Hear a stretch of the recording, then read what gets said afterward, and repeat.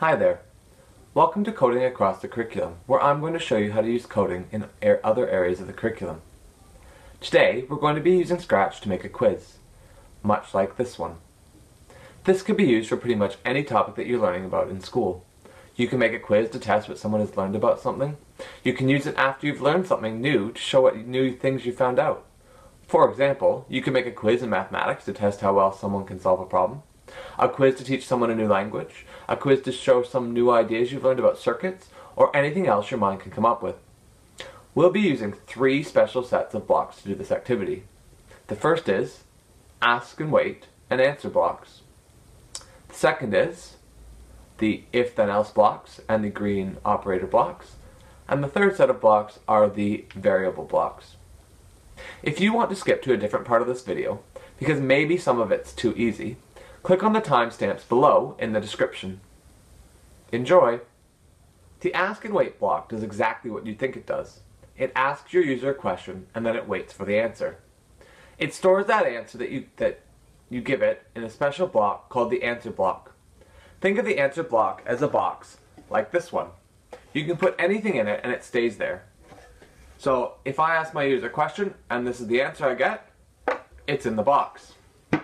However, if I ask it another question and I get this answer, the program will put this answer in the box and this one is gone. You can find the ask and wait and answer blocks in the light blue sensing blocks here and here. The if then else block asks the program to make a decision. The first thing it does is ask a question. If the question is true, then the program does whatever is in the then part of the block. If it's false, the program then does whatever's in the else part of the block. You can find the if then else block in the yellow control section. It looks like a big E.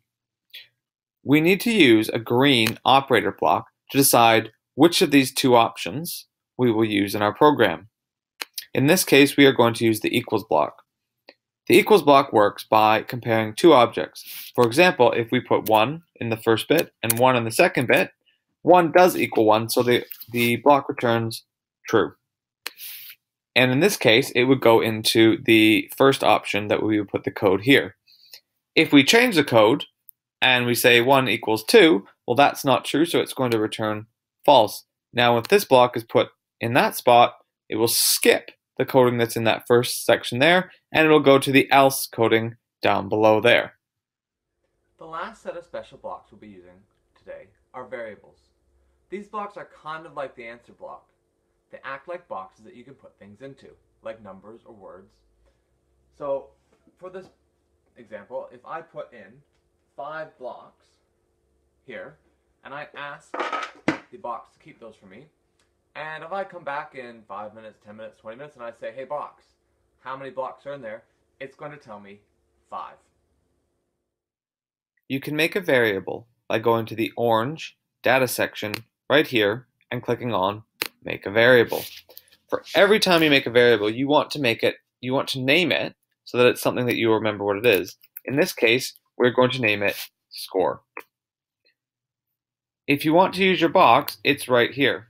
However, if you look, our score says 0 right now, so I'm going to pull out a set score to 0 block, and I'm actually going to click on 5.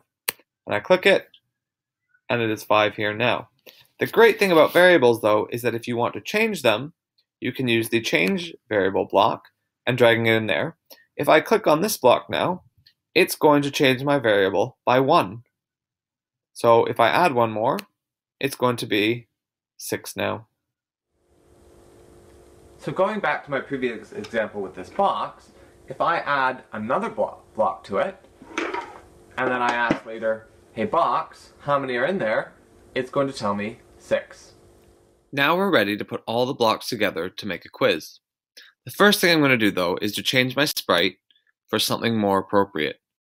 My quiz is going to be about dinosaurs, so lucky for me, there are some dinosaur sprites here. I'm going to have to get rid of the cat sprite so that I only have one sprite. So I right click and I delete. The next thing I'm going to do is also change my background. And I do this by going to the backdrops and clicking on a new backdrop, and I can pick from the library. I'm going to pick a really simple one, and hopefully it will load very quickly. I'm going to move my dinosaur and place him here. So we're going to go to the scripts now, and every program needs to start with an event block. So I'm going to click or pick the when green flag clicked. The next thing we needed to do was we need to start with our question block. So I'm going to ask a question about the dinosaurs, and I'm going to say dinosaurs went extinct 75 million years ago.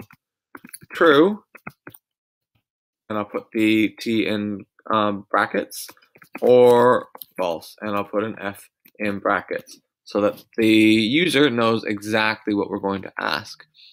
Now I'm going to use one of those control blocks. If then else, my operator, and I'm going to put my answer as if the answer equals false, because that is the correct answer in this case. Then I'm going to put my dinosaur to say, that's right. Dinosaurs did not go extinct 75 million years ago. It was 65 million years ago.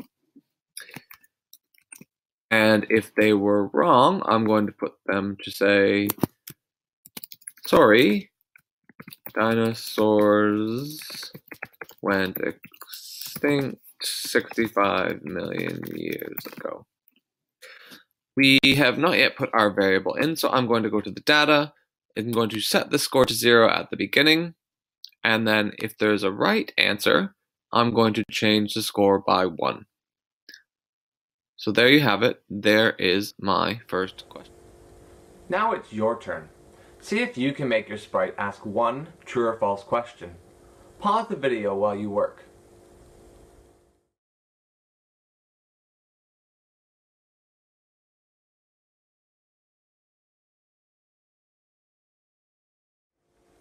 It's really important when we are coding that we learn how to check and debug our programs as often as we can. We want to catch our mistakes early and fix them before we have too many lines of code to sift through. I'm going to run my code and try 2 different cases, a true answer and a false answer. I want to make sure that my program works exactly how I figured out in my head, so I need to test every case, both wrong answers and right answers. So I'm going to run the program by clicking on the green arrow and answering the question. The first thing I'm going to do is check to see if the correct answer works. So I'm going to type in false. And I get the right answer. That's right, dinosaurs did go extinct 75 million years ago. It doesn't stay on there very long. So what I'm going to do is change that to 4 seconds, because I've learned now that the user is not going to be able to read that in time. I'm going to try that again, and this time I'll try with a small f to see if that case works as well. Small f. And that's right, dinosaurs did not go extinct 75 million years ago. It was 65 million years ago. I now need to try the case that I put the wrong answer in, just to make sure that that's what the user gets if they do put the wrong answer in. So this time I'm going to try true. And it says, sorry, dinosaurs went extinct 65 million years ago. And notice how the score also does not change. So my program works exactly how I thought it should.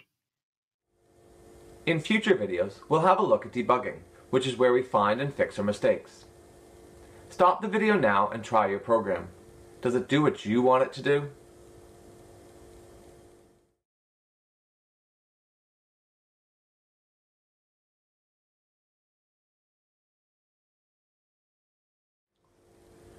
Once we've got one question that works, we can easily make a second one.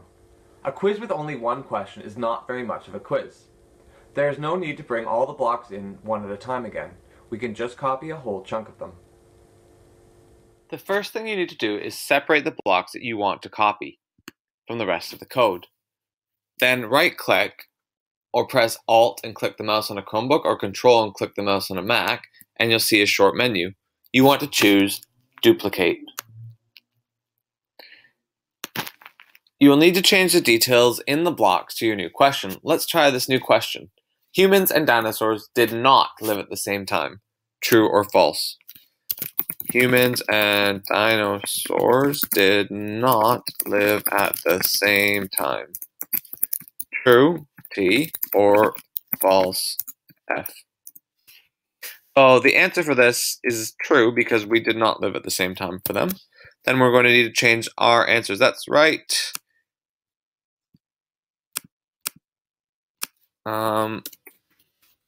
Humans and dinosaurs did not live at the same time. I can probably make that 3 seconds or even 2 seconds. Let's see when we test it. We'll find that out. And then, sorry, humans and dinosaurs did not live at the same time. You can repeat this process as many times as you'd like. For the purposes of this video, I'm just going to do it twice. And make sure that every single time you both change your answers and test your questions to make sure that they give you the answers that you are looking for. Now it's your turn to add more questions. Pause the video and try it. When you're done, unpause the video and I'll show you some things you can add to your program to make it more interesting.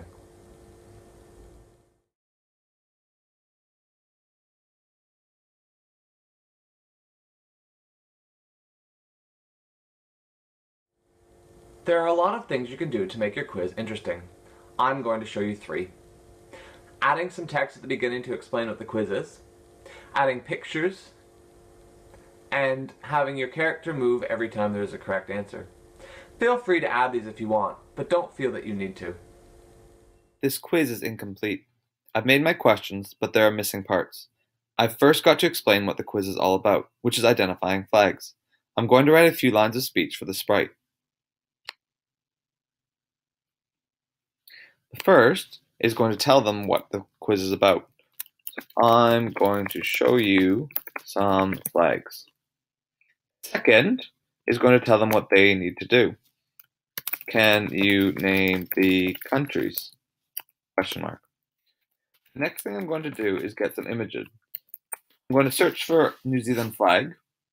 And when you search for images, what you need to remember to do is clicking on the images, and you click on Tools, and make sure that you select, under Usage Rights, labeled for reuse with modification.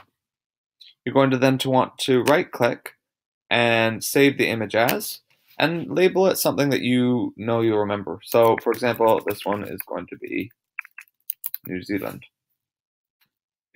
Back in Scratch, you want to pick the Upload Sprite from File button and choose the image that you just saved. Once it loads, you're going to want to move it onto the screen where you want it to be and choose the event block when green flag clicked, and we want it to hide then. So when the quiz starts, we don't want it to be there just yet. You're going to go back to the event blocks and pick 2 of these when I receive message blocks. It just says message 1 there, but we can make our new message. So the first one is going to be when I receive message hide, and when I receive message New Zealand. So when we see those messages, the first one, when we receive hide, guess what? It's going to hide. And when we receive New Zealand, it's going to show. We're going to go back to the dinosaur block, and we are going to go to the broadcast New Zealand in front of the New Zealand flag question. And at the end of that, we are going to go and put, just need to move that down, broadcast the hide block. Now, we are going to need to do this for all of the sprites. So I'll let you do that on your own, and when we come back, it will be done on this one. The last thing I'm going to show you is how to make the sprite move after a correct answer. I'm going to keep the movement simple, but you can experiment with it. One of the examples at the bottom of the video has some elaborate movement if you want to take a look at it later. We're going to use another message block. So we're going to call this new message celebration.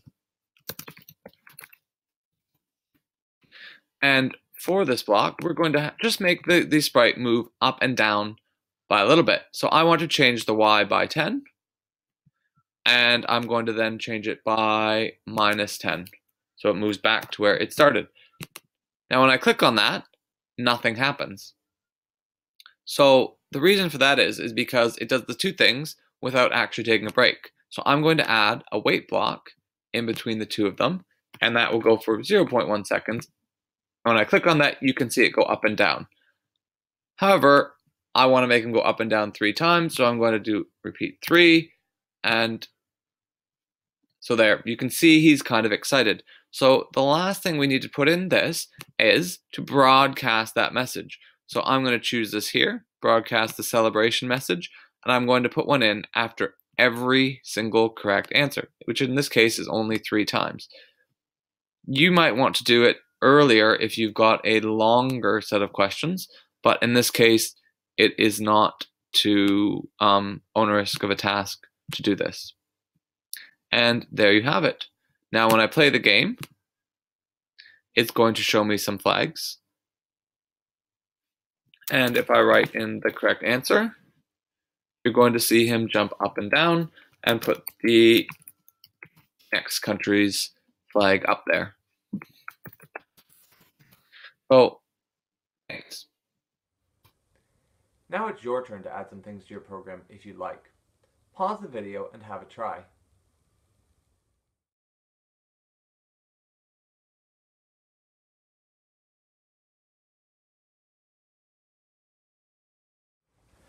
That's all for now.